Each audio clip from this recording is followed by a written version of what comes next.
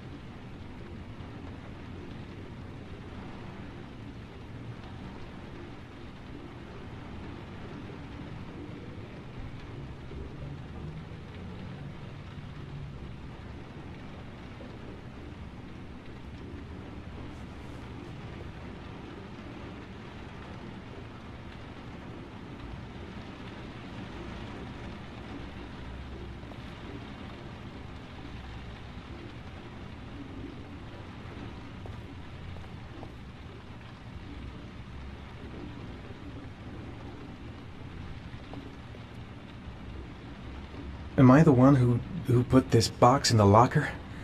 I don't remember. I took a room in the first motel I saw.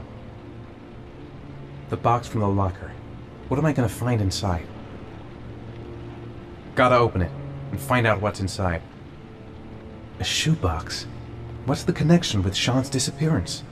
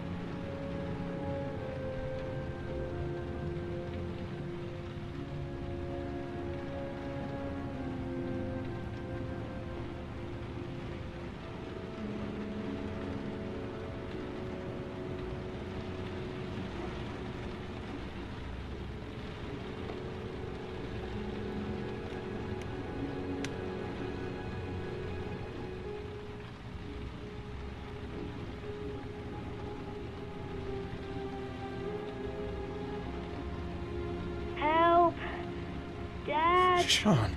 Where are you? I'm so cold. Dad! Dad!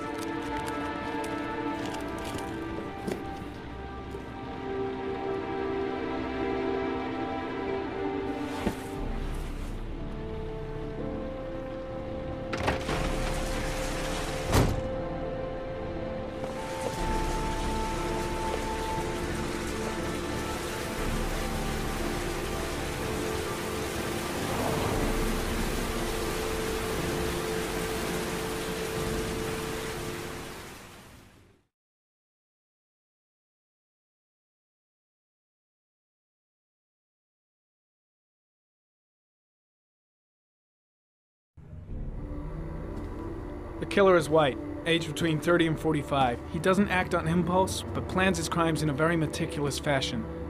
He doesn't have anything personal against the victims. That's why he covers their faces with mud, to make them anonymous. Why does he kill them if he doesn't have anything against them?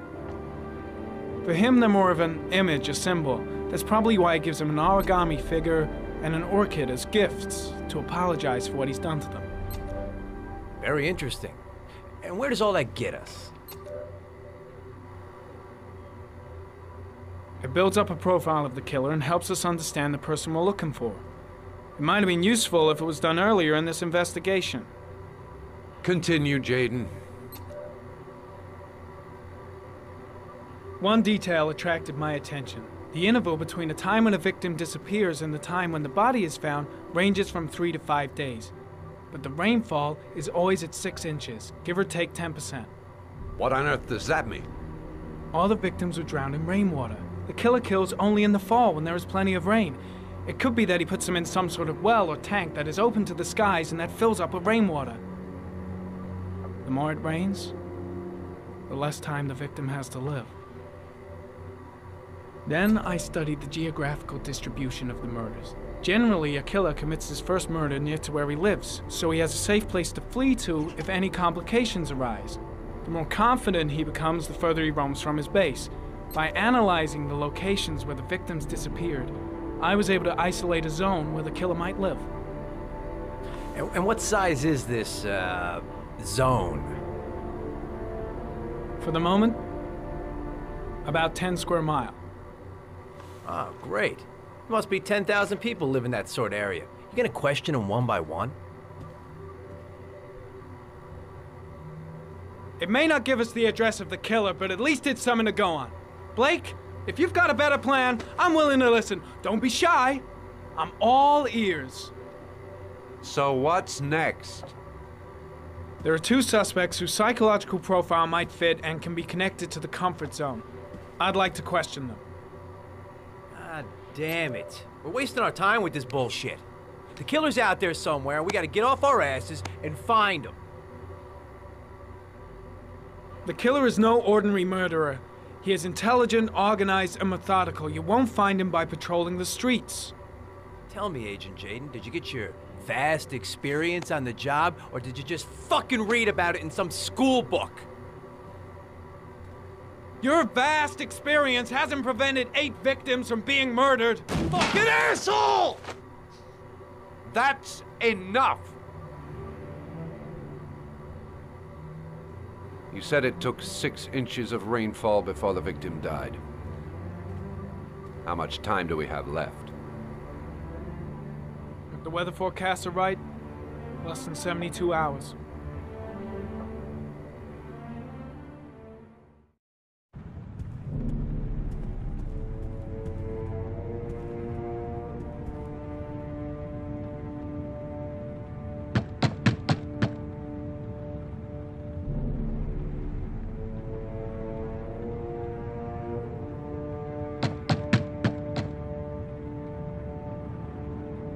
No answer.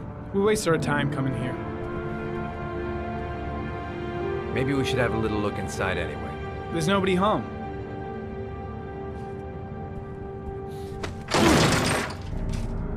There is now. I'm not sure that's entirely legal. Call the cops.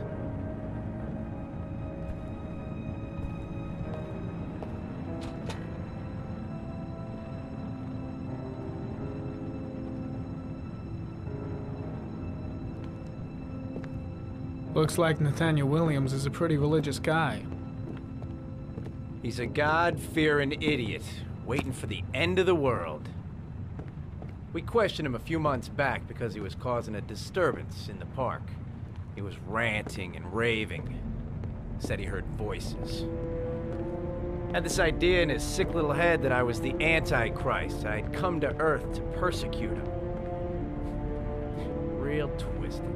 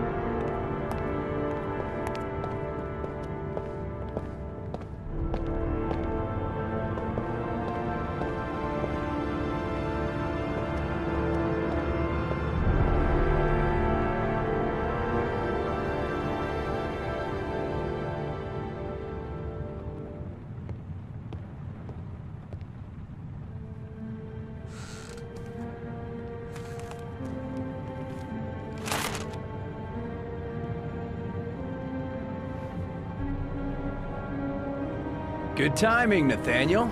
Just the man we're looking for. Angels and ministers of grace defend us. I'm Agent Norman Jaden, FBI. I'd like to ask you a few questions.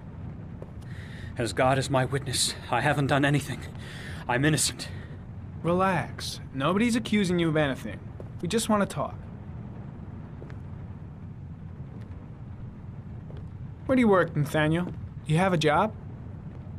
My sole occupation is praying to the all-merciful Lord for the salvation of humanity. Why all the crucifixes? You afraid of something? The hour is nigh, and the wrath of God shall strike men down. I'm preparing for the end of the world. Nathaniel, do you remember where you were last Tuesday at 4:30 p.m.? Here? I was here. I was praying. All day. Was there anybody with you? No. No, I was alone. What about the voices, Nathaniel? Do you still hear the voices? We know who talks to you, don't we, Nathaniel? Or we both know who talks to you. Don't speak that name. What does he say to you, Nathaniel? I can't talk about it. You mustn't talk about it. He orders you to go and find new prey, doesn't he? He needs more and more. No. No! You mustn't mention him. You'll bring him here. He told you to go and find that kid in the park. The voices tormented you all night long. You wanted them to stop, didn't you, Nathaniel? Stop! Stop! That's enough! So you obeyed them to make them stop. You took that boy with you and you drowned him. Isn't that right? Blake, what are you doing? No! Stop! Stop! You killed them, didn't you, Nathaniel? Are you gonna confess, you bastard? You are the Antichrist. Put down the gun, I shall Nathaniel. dispatch you to your father in hell. He is the son of Satan. He was sent to earth to destroy us. For Christ's sake, shoot! Drop the gun, now! Keep calm. Everything is gonna be fine, Nathaniel. Team, you shall regret confronting the emissary of the Lord. You shall know divine power. Lieutenant Blake is gonna leave our planet right now and return to the What? realm of shadows. Creature of darkness, I do beseech you to return to the realm of shadows and leave our Nathaniel in peace. Christ all powerful, defend us in our battle with the forces of evil. Protect us from the cunning and wiles of the demon. May God Almighty manifest the power of his empire, and may divine power cast Satan and all the other spirits that prowl the world in search of souls into the darkest depths of hell. Concentrate on my voice, Nathaniel. Listen only to my voice. Back away, slowly.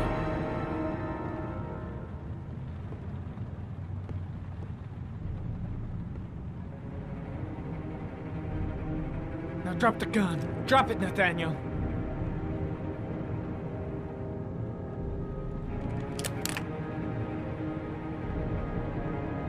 Put your hands on your head. Turn around.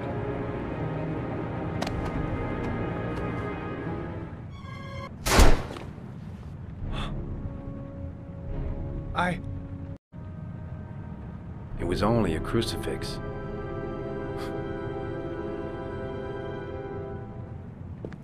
Can't say I'll miss him. Come on, let's go.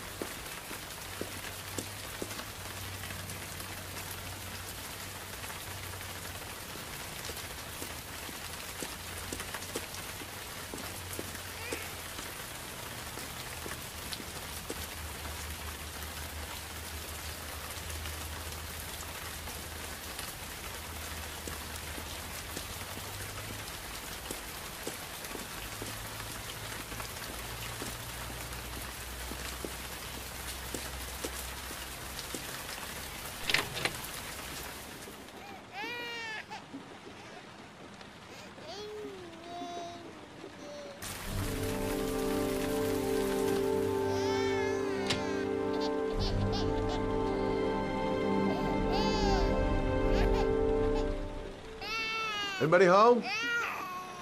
Mrs. Bowles.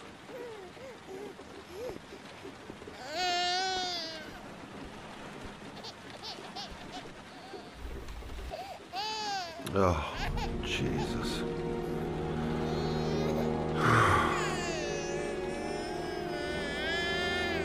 Wait a minute.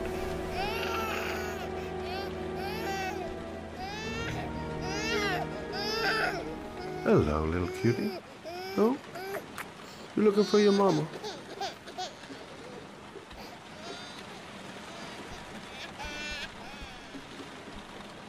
Come on, I have to search the house. Maybe it's not too late. Come on, I have to search the house. Maybe it's not too late. This letter. Holy fuck. I hope she hasn't...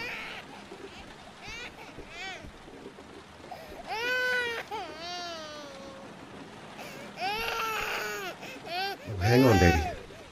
First, I gotta find Mama. Come on, I have to search the house. Maybe it's not too late. Come on, I have to search the house. Maybe it's not too late.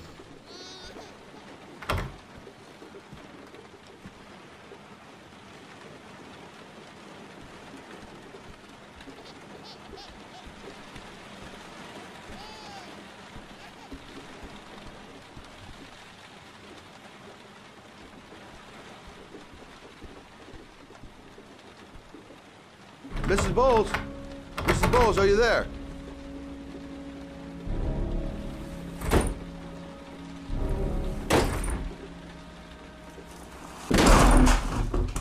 Oh, shit.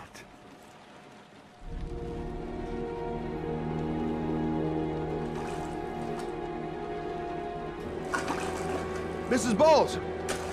Mrs. Bowles, can you hear me? Wake up! Wake up!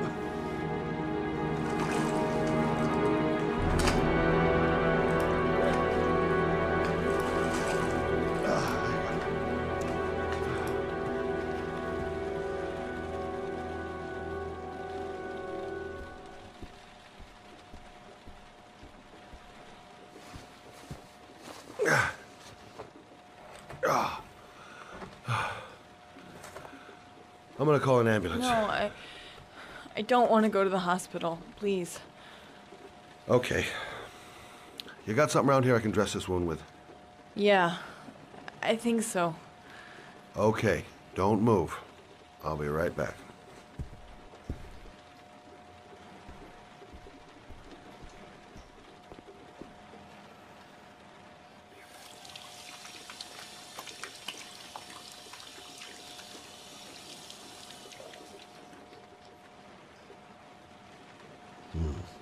Need some bandages and disinfectant. Gotta be here somewhere. Quick, she's losing blood. I gotta hurry. Let's see. I need this, and this, and this.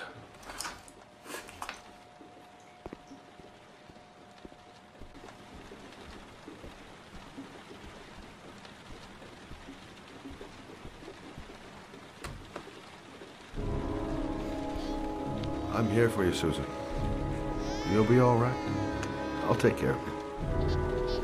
Ah, I need more. It's still bleeding. Stay with me, Susan. Susan, do you hear me? Not perfect, but it'll do.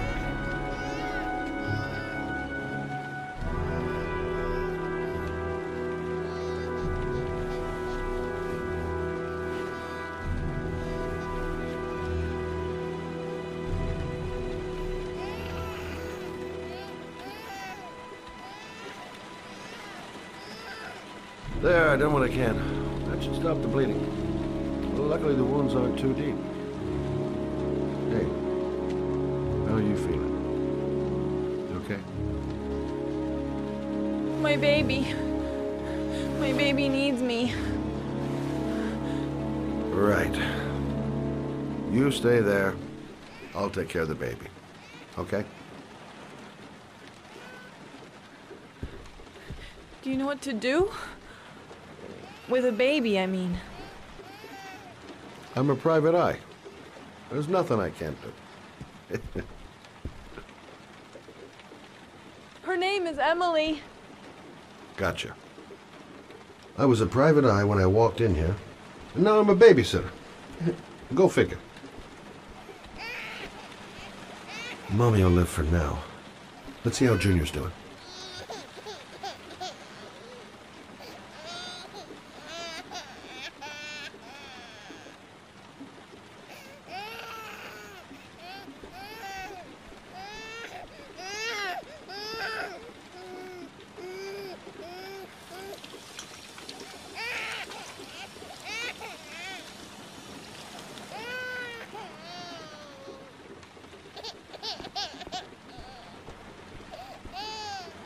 Hi there, Emily. So, what seems to be the problem, huh? Oh! Going by the smell, I got a pretty good idea.